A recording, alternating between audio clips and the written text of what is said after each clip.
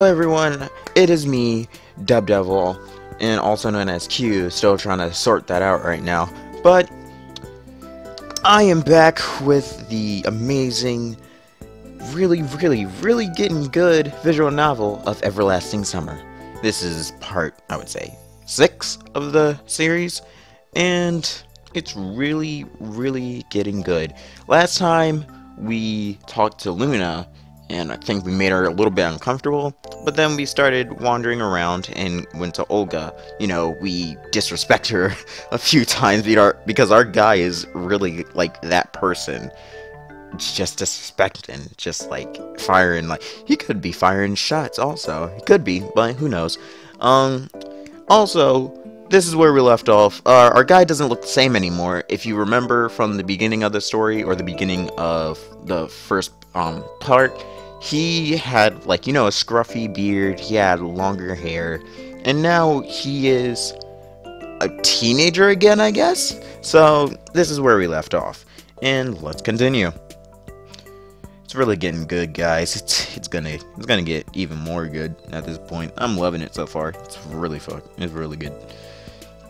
He resembled me, but he wasn't me. Where did the weak stubble go? Where were the bags under my eyes? The slouch, that deathly face. Oh my god, my words suck. It seemed that I had not been thrown back in time or into a parallel reality, but instead had simply changed bodies with someone else. Oh, so it's not time or reality, paranormal reality. It's just switch bodies. So someone switched bodies with him. Or someone put him in another body. I don't... Alright, whatever. Right, that's real simple. Such things happen every day. I took a closer look at the stranger, and only then I realized that it actually was me, so it is back in the past. It just wasn't today's me, maybe the one from between my school and university years. Well, at least that's something. There you go. The person in the extreme situation did fail to notice the elephant in the room after all. But the camp leader noticed it, and last night she told me off for addressing her without proper respect. Ah, screw that! I doubt my appearance affects anything else. If the clock was not lying, breakfast was long over. Oh well, I'll try to find something in the canteen. It worked out well yesterday with Sylvia, didn't it? Those memories made me smile involuntarily. God, reading. Please. It is like, what, 2 or 3 something in the morning? Please, just read right. Just read right. Also, I have another theory. This could be a way of life telling this guy that he's getting another chance at life. Like, since he said, "Oh, my days were horrible. Every day was like, it sucked. It sucked even more and more. I felt like I was taking someone's job away, but I was getting paid decently and I was on chat forums." I think this is the way of just life telling him, like, yo, dude, yeah, I know you had a bad life, but here, I'm gonna give you a second chance at life. And so, I'm gonna make you go back in time, and then, you know, set you upon this little campground, and see how you react with the locals. And when everything is done, and when you get out, let's see if you're still the same person at that point. If you're the same person, then the test failed. If you're not test, but like, I would say life training failed.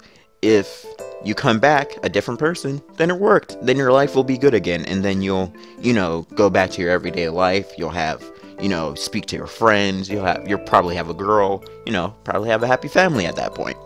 That's my theory, but who knows.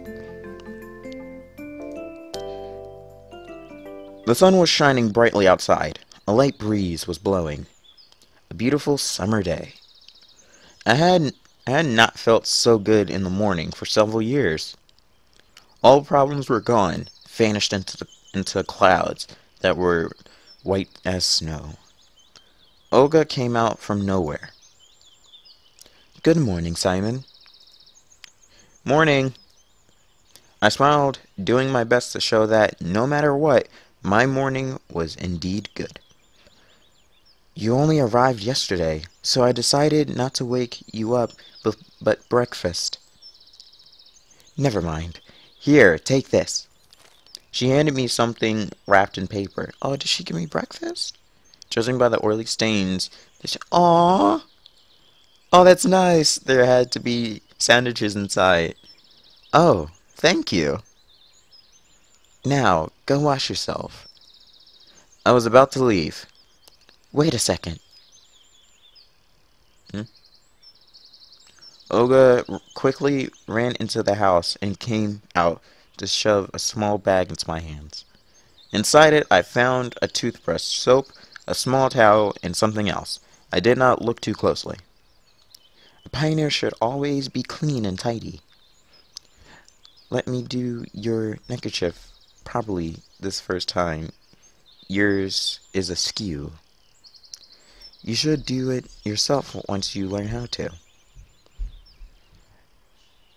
Do we have to? Do we have to? I am going to wash myself now.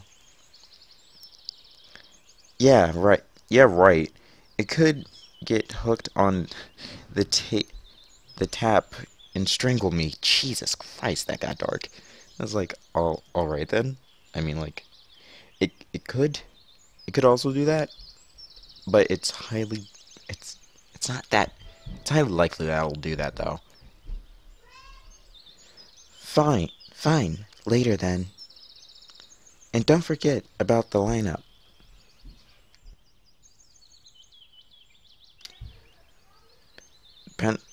Pencils, paper, drawing lines. You don't forget such things. What lineup? Wait, what lineup? Oh, what do you mean, what lineup? She frowned. It's Monday today. Oh, okay. Roll call, I mean? Like, that could be another thing. Roll call.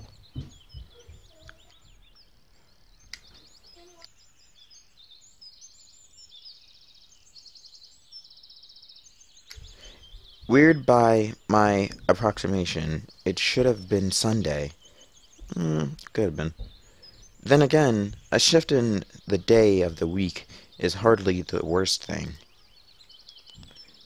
Usually we have lineups early in the morning before breakfast, but it's Monday today, so we are having it at 12 o'clock. Don't be late. Alright, but where? At the square. Where else? There was no reason to argue. I headed to the bathing place, I mean. I knew I could forget about separate showers and toilet, but at the sight of this maleficating symptom, of decaying socialism, a funny turtle with a small shell paw taps in ceramic belly. I felt sick. Okay. I was not squeamish. I was not a squeamish person, but nevertheless, standing there, I realized that there was still some minimal level of habitable comfort, which I found it troublesome to do without. It's often like that. When you lose things that you thought were ordinary and common, you suddenly understand just how essential they were. Ah, screw this, as if I had any choice. Oh. The water was ice cold. I wouldn't like that. I hate that. While washing my hands, was not an issue, washing my face and my mouth became a big problem. There was no toothpaste in the bag which Olga gave me. I could brush my teeth without it, but there was a small round box wrapped in the towel. Tooth powder? I never heard of that. I never heard of tooth powder. Is that toothpaste but in powder form? Well, it wouldn't make sense. Duh, Genuine, goddamn. Cute. Cute. One point for me being somewhere in the past. I washed myself quite quickly, also due to the ice-cold water. Someone was coming quickly, or more like running towards me. I turned around. Oh, it was Sylvia, dressed in a tracksuit. Going out for a daily run, I see? I mean, like... Yeah, you look in tip-top shape. The girl would probably look good in anything. Pioneer uniform, bikini, probably even a space suit. Space suit. Let's imagine that for a second. Space suit. Yeah, that could work. But I would put her in an Aperture Science Lab suit and put her in a test. See if she would do something. But that's just me. Sylvia. Hey there. Oh, Oyo. I mean, was it... Good morning. Yeah. God damn. Oh, yeah, real smooth. Yeah, I mean, like, you stumbled upon your words so much. Sylvia... Blah, blah, blah. Why didn't you come for breakfast? Well, I kind of slept until noon. Yeah, I overslept. I said it as if I was proud about it. But Olga gave me some sandwiches. Oh, great then. Don't forget about the lineup. Oh, wait, we still have our keys, right? Oh, yeah, we do. We still have our keys. Yes. Yeah, sure. As if I could forget. Right, I gotta run. Enjoy yourself. She waved goodbye to me and disappeared around the path's bend. Looks like it's a couple of minutes until the lineup. We still have her key. Can we give it to her? Who opened the door last time? Or did I leave the door unlocked? That's weird. He's not even questioning about it. That's like making me question myself about it now. I should quickly pass by my home to drop off a washing bag and eat the sandwiches and then head to the square. I swung open the door of the camp leader's cabin and rushed inside as if jumping into the last car of a departing train. It didn't turn out to be the best idea because inside I found Olga oh my god. What? What? What? Oh my god. Oh no. I'm so sorry. I'm so sorry. I froze on the spot, trying not to breathe. I totally forgot that we're bunking with Olga. I totally forgot this. Oh no. Oh no. Finally, the camp leader notices me. Simon! I looked away immediately. Have you heard of knocking? Now get out! Oh god, fucking shit. Yeah, that was real clumsy. Although I did enjoy the sight. Yo, we a pervert. I mean, like, you can't lie to yourself. Someone would enjoy seeing that. I mean, like, including me. But, you know, let's get on the story. We don't need nothing about that. Olga followed me out in a minute. Oh, God, please. Here, take this. Oh, you're calmed down now? Now it's your home, too. Oh, you gave me the keys. She handed me a key. I put it in my pocket. Home? Of course, if you disregarded how fantastical the current events were, this camp was far from being the worst place on Earth, but to call it home.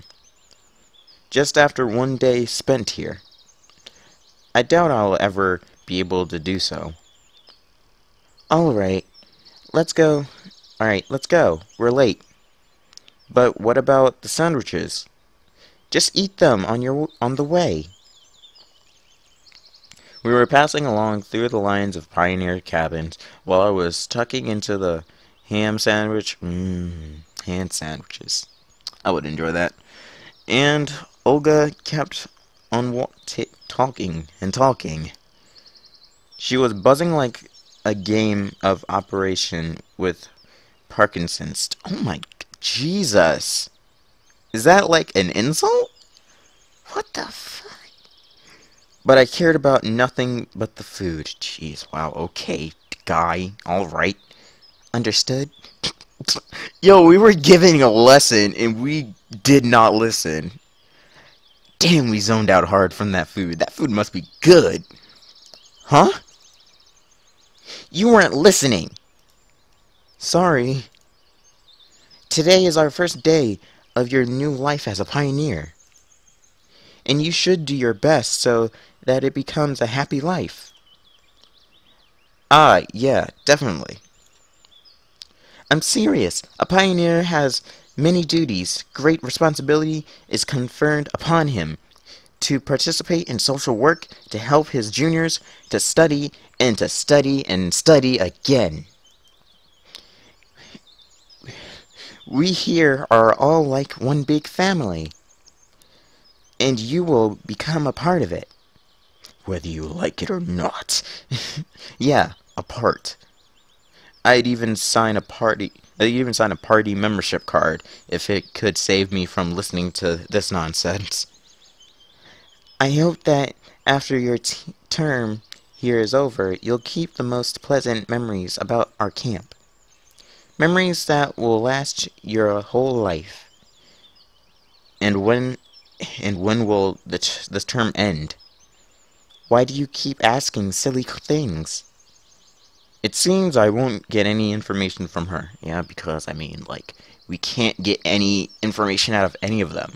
Like, okay, so, we're trying to see when this time ends, but they won't give it to us. I don't understand this. The thing is, with the Second Life thing, that theory still stands. But, it confuses me. A shame, really. Unless the second theory is, did we come here before, but we ignored it as a teenager, and we did not care? Is this a second life at the camp? This world appears to be so friendly, but it never bothered to introduce itself to me. Perhaps now I can take things somewhat easier than yesterday.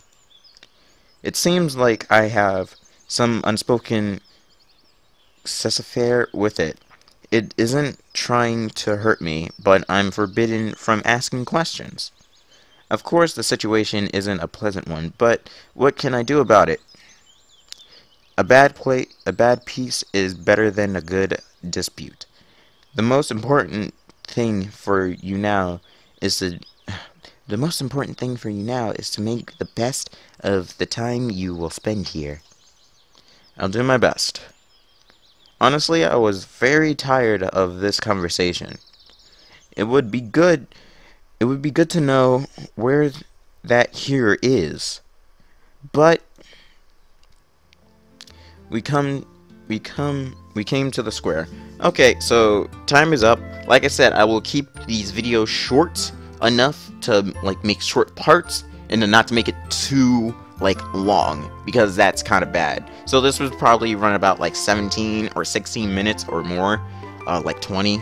So that's what I'm gonna leave it off here, guys. Thank you so much for watching. Hopefully you liked it. Click the like button or comment below to make me know if you want to see more.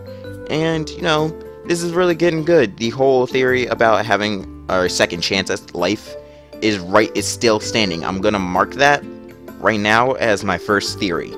The other theories were just like joke theories at this point. This one is like legit, since I'm really getting into this story.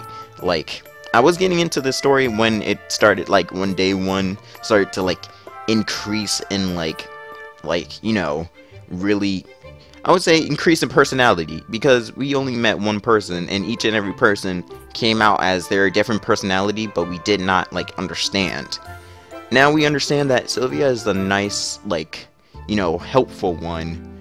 Then you have Luna, which is the quiet, shy one, which loves to read books, by the way, apparently, and likes to sit by herself.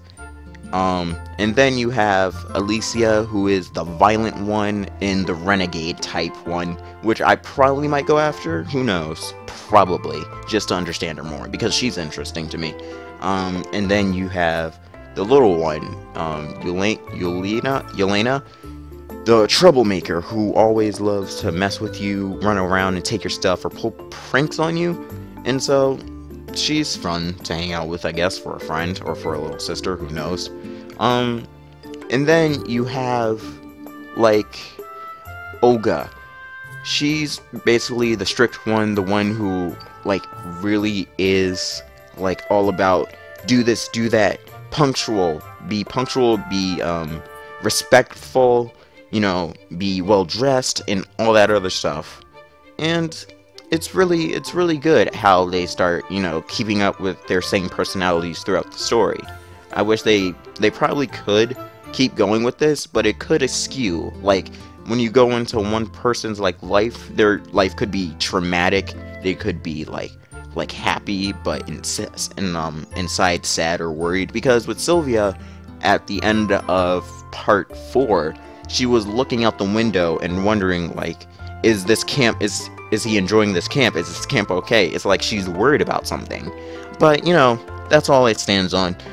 Like I said, thank you so much for watching. Part 7 will be up momentarily when I'm gonna do these all in a row. So I'm gonna do part 7 next, and, you know, hopefully you guys enjoyed. Take care, everyone, and have a good time and a good day in this world of everlasting summer.